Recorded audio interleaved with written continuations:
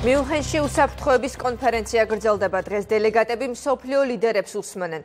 პარალელურად შეხვედრებს განაგრძობს ქართული დელეგაცია. ცოტა ხნის წინ პრემიერ-მინისტრი ამერიკის თავდაცვის მდივანს ჯეიმს მატის შეხვდა.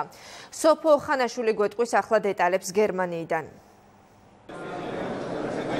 საქართველოს და შეერთებული შტატების სტრატეგიული პარტნიორები არიან. ორი ქვეყნის ურთიერთობა ახალ ეტაპზე გადავიდა და მათ შორის ნდობის განსაკუთრებული ხარისხი არსებობს.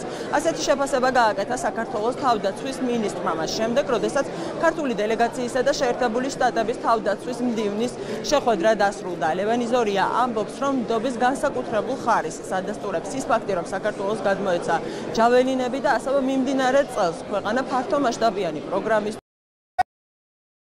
ჯაველინები და ასევე მიმდინარე წელს ქვეყანა ფართომასშტაბიანი პროგრამისთვის დიდ ფინანსებსაც მიიღებს სტრატეგიული პარტნიორისგან. ქართულმა მხარემ დღეს შეერთებული შტატებისგან კიდევ ერთხელ მიიღო დასტური იმისა, რომ სტრატეგიული პარტნიორი ჩვენს ქვეყანას მხარს უჭერს როგორც ევროატლანტიკური ინტეგრაციის გზაზე, ასევე მხარს უჭერს ქვეყნის ტერიტორიულ მთლიანობას.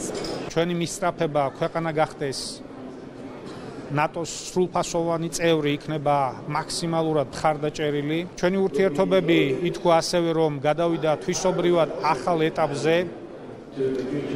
ნდობის განსაკუთრებული ხარისხი არსებობს, რისი კონკრეტული გამოხატულება ჯაველინების სისტემის გადაცემა საქართველოსთვის. საუბარი შეეხო ასევე ნატოს სამიტს, ჩვენს ევროატლანტიკური ინტეგრაციის პროცესს და რა თქმა უნდა ასევე განხილული იქნა ოკუპირებულ ტერიტორიებზე არსებული მდგომარეობა, რუსეთის ქმედებები და ამერიკის შეერთებული შტატების დაჭერა, რომელიც გამოხატული იქნა გასული წლის განმავლობაში შესაბამისი საკანონმდებლო გადაწყვეტილებებით. საქართველო ახორციელებს ისეთ პოლიტიკას, რომელიც ეროვნულ ინტერესებშია და რომელიც შესაბამისობაში მოდის სტრატეგიული ქვეყნების ხედვებთან.